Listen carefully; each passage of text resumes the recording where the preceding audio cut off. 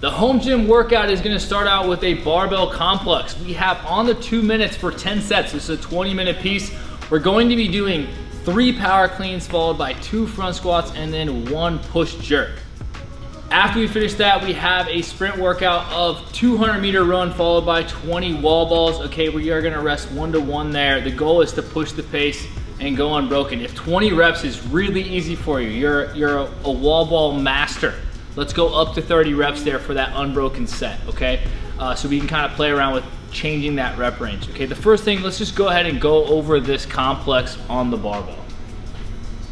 Starting at the floor, we're gonna hit a power clean, back to the ground, power clean.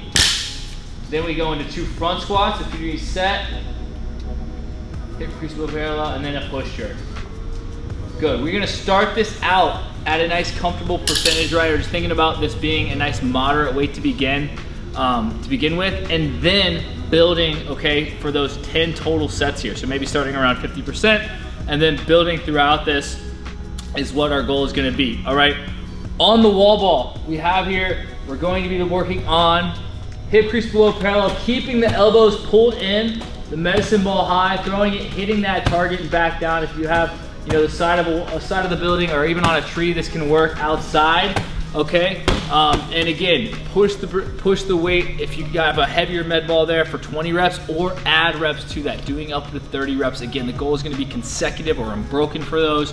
So that's what the push is gonna be today, okay? Push the pace in the run, hold the wall balls unbroken, and get after it today and have some fun.